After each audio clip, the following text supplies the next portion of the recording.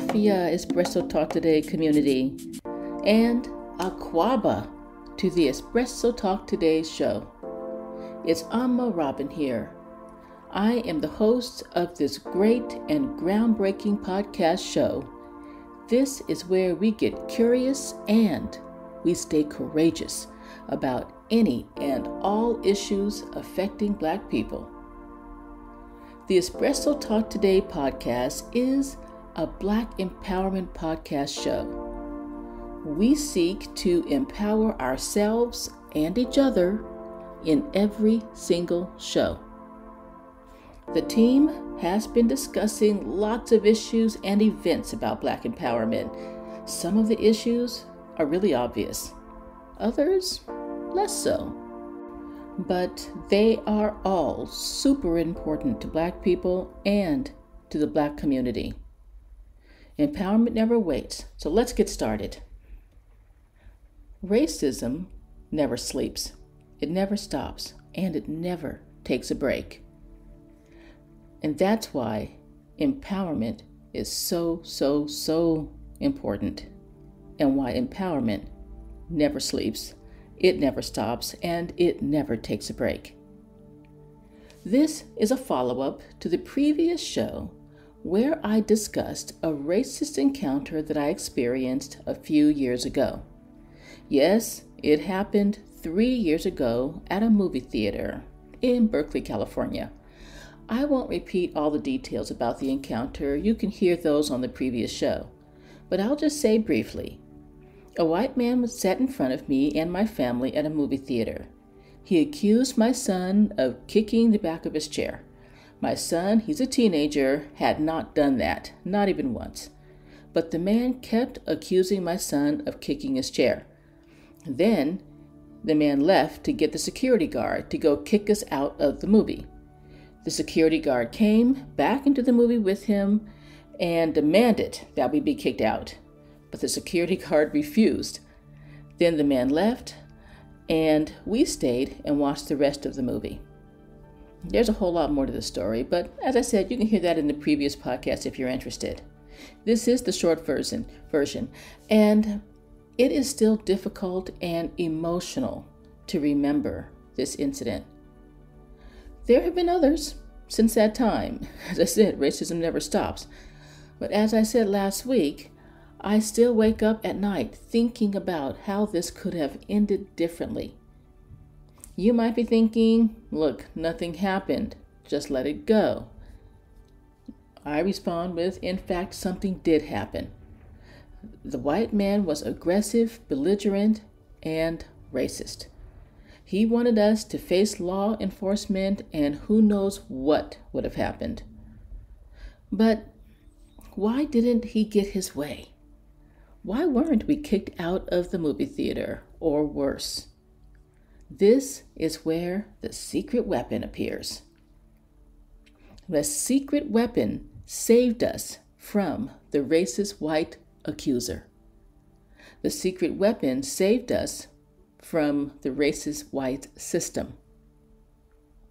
Now, before I tell you what the secret weapon was, I will tell you what the secret weapon was not. It was not an AK-47 or any other type of firearm. I actually don't approve of those weapons. It was not a knife or any type of handheld weapon. It was not the management at the movie theater. It was not the white people sitting nearby who heard the encounter. It was not the press. And it was not the law, or it was not societal rules. Can you guess what the secret weapon was? Have you guessed it yet? I'm going to tell you.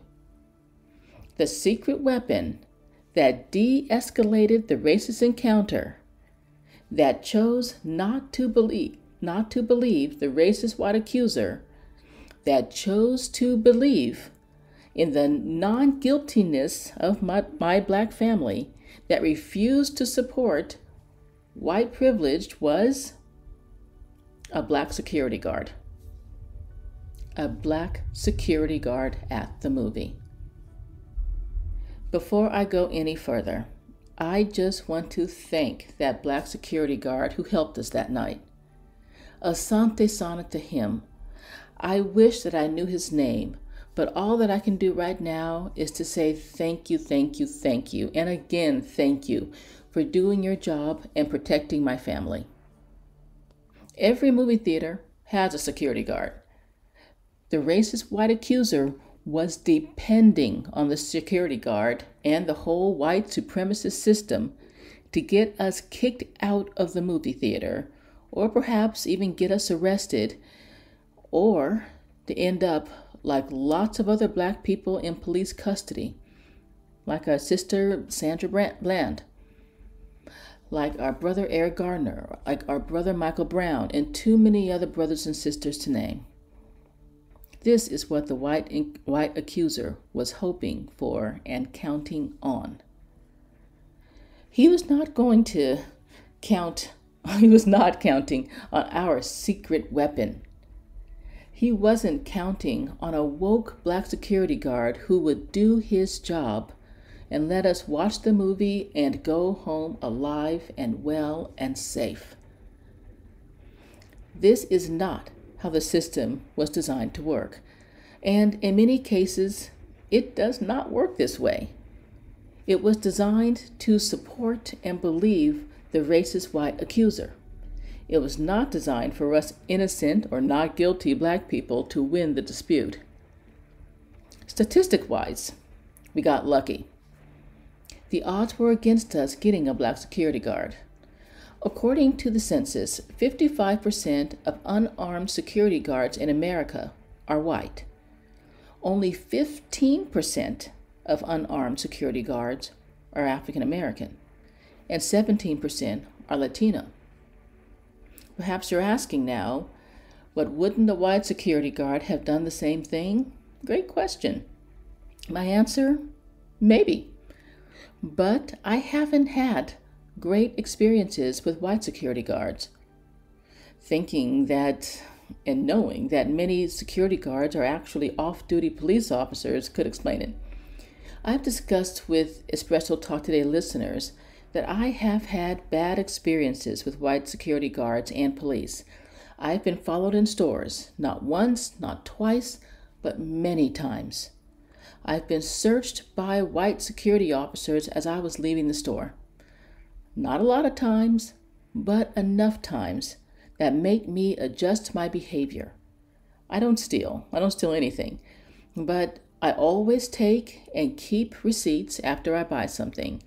I always keep my hands out of my pockets, especially as I'm leaving the store. I always walk through the scanner, even if I haven't bought anything. This is because I'm often being watched by security guards who are white. I even had an experience in which my son, my teenage son again, and I were visiting colleges. This was at USC. He asked an armed white security guard for directions to the cafeteria. Now, why he did that, I don't know, but that's for another issue. That security guard put his hand on his gun as my son approached him, then told him to get back and go away. And he didn't say this nicely. Saying all of this while having his hand on his gun. That encounter, that still brings up traumatic emotions for me. So, is it reasonable for me to think that a white security guard in a movie theater would have believed me over the white racist accuser? In fact, I believe that a white security guard would have questioned us, scolded us, or threatened us, and possibly even kicked us out of the movie. He might even have called the police on us because of the accusation by another white person. Fortunately, though, we're coming back to my secret weapon. Fortunately, though, the secret weapon saved us, and I am so grateful. But as I say this, I also hear my great-grandmother's words, all skin folk ain't kinfolk. And I know that you know what this means. We cannot trust every black person just because they are black. Perhaps this applies to white people too. You cannot distrust every white person just because they're white, and that's true. But it's different with white people in security or in law enforcement. I won't go into that right now. You can challenge me on it later, send me a message, we can talk about it. What do I mean when I say that all black security guards or police cannot be trusted? They all will not behave as a secret weapon against racism or racist white accusers. I'm sorry to say this, but I have seen examples of black security guards and black police supporting the white supremacist system and hurting other black folks. This goes all the way back to slavery, but there are recent examples too. Remember the 5 black police officers who killed 29-year-old Tyree Nichols? I do, and I'll never forget how they attacked and viciously beat young and innocent Tyree Nichols to death. They were part of that Scorpion unit that had been terrorizing the black community in Memphis for years. Tyree wasn't the first brother or sister that had been attacked, and they had all been getting away with this. Those black police officers expected to get away with it again. They expected their black police chief, C.J. Davis, to look the other way again. Yes, Chief Davis, the first black woman to serve in that position in Memphis, knew how that renegade group had been terrorizing black neighborhoods. Actually, she had launched the Scorpion unit herself, and that's the Scorpion unit that's been accused of using extreme intimidation, that's in quotes, humiliation, in quotes, and violence, in quotes, again, that had disproportionately focused on and targeted young black men. But she had not stopped them. She had not protected black communities that she had been charged with protecting. Another example, a black police officer responding to a domestic violence incident shot and wounded the 11-year-old black kid who had made the 911 call for help. Yes, it might have been an accident, but he was an experienced police officer. He was in the home of black people, and I think he knew that whoever he fired at coming from around the corner would most likely be a black person. With this perspective, with this in mind, he probably knew that he did not have to use a high standard of care or safety in that black home. And I believe that he fired recklessly. Would he have acted in the same way in a white home? I doubt it. I seriously doubt it. James Baldwin once wrote, this is in quotes, "We used to say, if you must call a policeman, for we hardly ever did, for God's sake, try to make sure it's a white one." I mean, what does that say to us? So yes, there have been cases when a black security guard or black police officer had not been my secret weapon, but instead they've been the secret weapon of white supremacy, really actually created by white supremacy. And there does not need to be a white person in the room for white supremacy to function. That's the way it's supposed to function. So, what's with these armed black security officers hurting black folks? There's a lot to unpack there, but I won't go into all of it. I will just say that I believe there is a mindset of racism and anti-blackness in police and security culture. It is a closed and hierarchical community that encourages the mistreatment and the dehumanization of black people. Anyone acting with that anti-black mindset gets rewarded by the others and by the system. Another thought is, and this is a complicated one, although the other one is too, but this is complicated, internalized racism. And now just hear me out on this one. We've mentioned internalized racism briefly on this podcast show, but definitely not enough. It's too much for today's show, but I promise we're going to get back and discuss internalized racism on another show, and we might even bring in some experts and get real with it.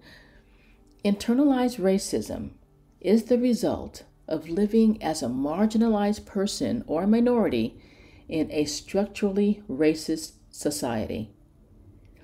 It's what happens when Black people are living in a white racist society. It happens to Black people living in a white racist society. Not to everyone, but to many.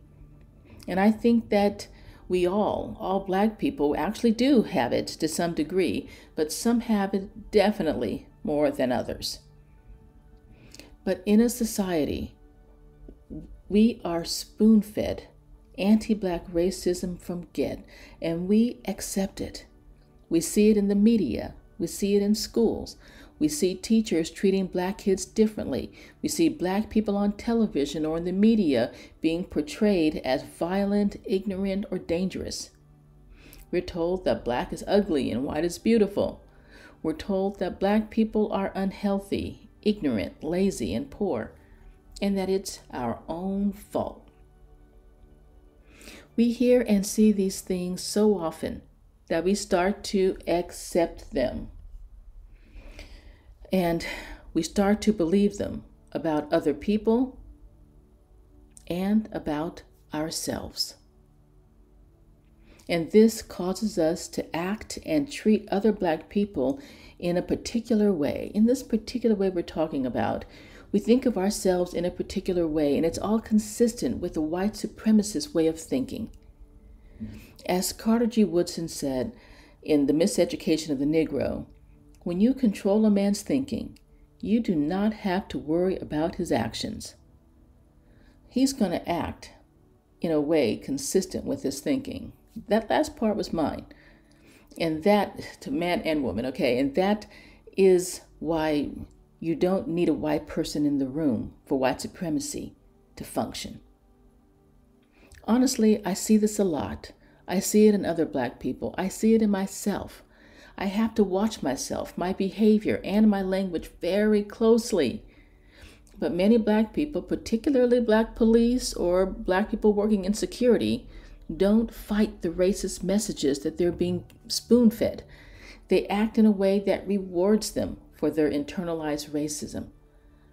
Oh yeah, I have seen so much that I could say about internalized racism, and so many people I could discuss. But again, that's for another show. I just wanted to introduce this about internalized racism. But I will say that my secret weapon, back to my secret weapon, because that's really what this story is about, was a woke Black security guard. And I know that wokeness is under attack right now. But wokeness is important for Black people. Of course, Ron DeSantis is attacking wokeness, so of course he is. And so is Trump, and so are the other far right-wing, weirdos. But they have their reasons. Because they don't want Black people helping each other, supporting each other, or recognizing racism or racist thinking or racist laws or racist policies. They would not have wanted the security guard to help me, even though I wasn't doing anything wrong. They would have wanted the guard to support the white accuser. And that's what really frustrates them about wokeness. The woke Black security guard helped another Black person.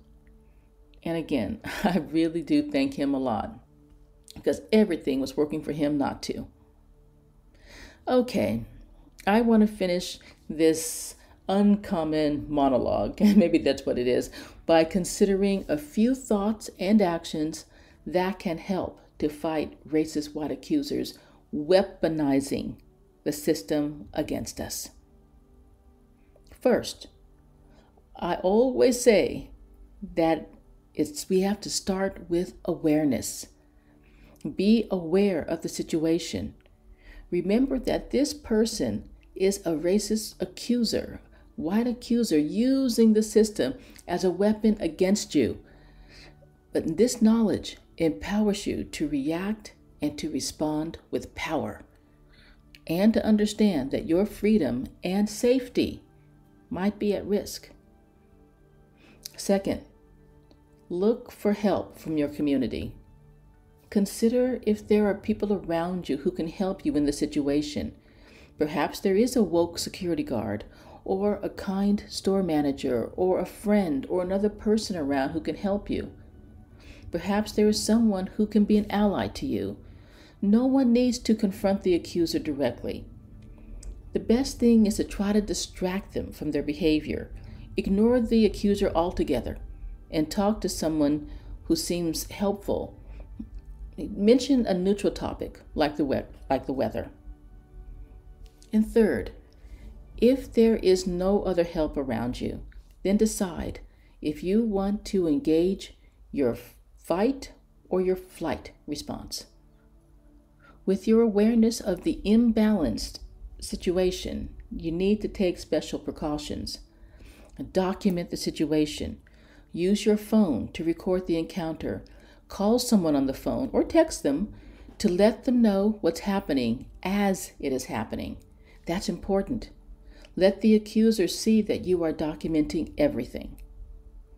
You can also choose flight, or a better word is to diffuse the situation. You can leave or walk, not run, but walk away. In my movie situation, my son moved his seat, but the accuser continued anyway. In that situation, we decided to stay and fight. Fortunately, the woke black security guard helped us. So this brings up another topic. Sometimes we see other black people in this situation of facing a white accuser. The white accuser seems and acts like they have all the power in the world. It can be a frightening situation. You might want to consider intervening on someone else's behalf. There are steps that you can take to intervene safely. I'm going to do a full show on this later, but I will mention one thing: distraction. Now, never confront the accuser, as I said. Go to the, I don't have a better word, so I'm going to say victim, in quotes, and distract them with conversation about a neutral subject like the weather or anything, to something neutral. Do not address or acknowledge the accuser in any way. Focus all of your energy on the, in quotes, victim. You can also tell the victim that you're recording and documenting the situation. Tell them loudly, I am recording this situation. I'm documenting this. Hold up your phone camera and make it clear that you are documenting everything. Never look at the accuser. Never acknowledge them in any way. Bystander intervention is very, very helpful. And as I said, we're going to have a show on this later, so we can go into this much deeper.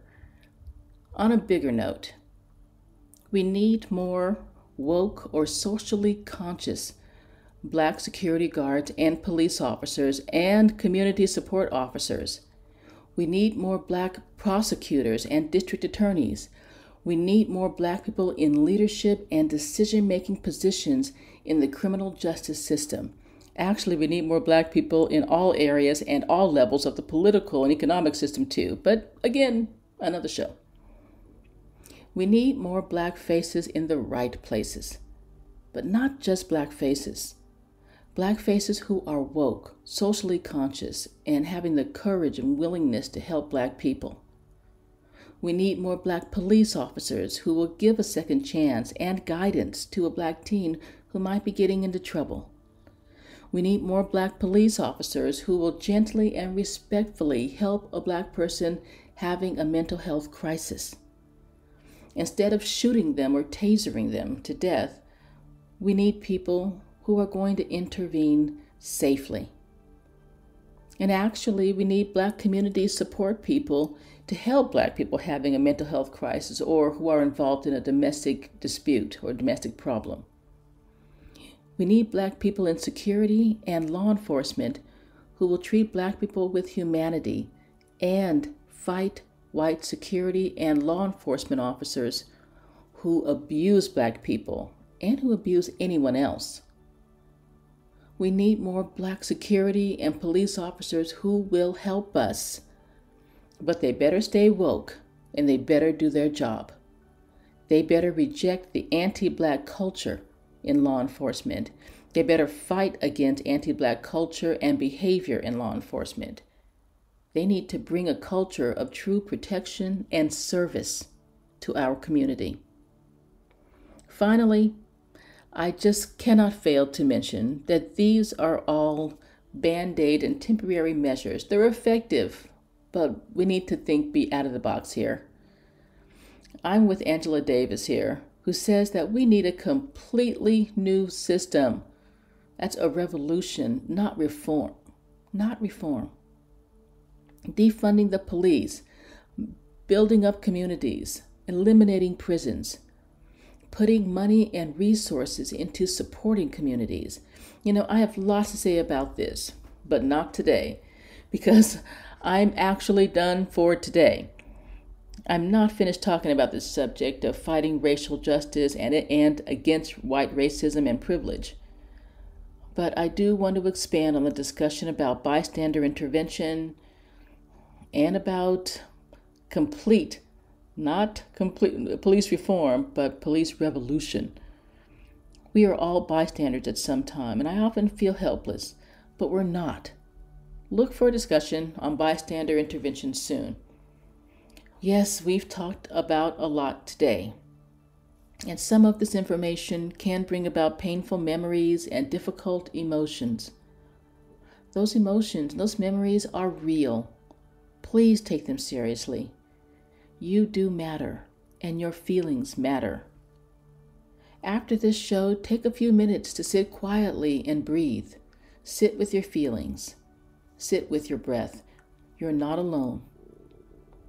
Asante Sana to the security guard, the Black man working at the movie theater who helped me and my family during the encounter with the racist white accuser. You were my secret weapon and my savior for the day. Asante Sana to you, my community, for showing up and staying with us. We appreciate you and your presence and your continued support. You really are the reason that we do what we do every single day. And you can join us every day to discuss these issues on Instagram at AmaRobinL. Those are underscores, Ama_Robin_ the letter L. Check out my profile. Leave your questions, comments, reflections, and just anything you want to say. I want to hear from you, and I'm here for you. If you think other people would be interested in this Black Empowerment podcast show, then please, by all means, send it to them. We got to start talking about these issues, and we got to keep talking about them. As I said in the beginning, racism never stops, so neither can we. But we can also celebrate our culture, our community, and our connection. These are more powerful. And I always remember that love is more powerful than hate. And if you want to keep discussing or just reading about these issues, then you should definitely subscribe to my weekly newsletter, The Nomo Beat. We discuss lots of different issues there. You can get your weekly dose of Black empowerment. It's never a dull moment, but there are lots of growth moments.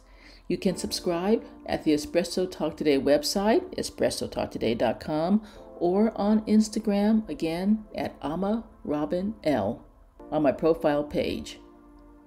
I'm Ama Robin for Espresso Talk Today. And remember, now more than ever, strength, soul, and reparations. Believe Black people. Ashe, community.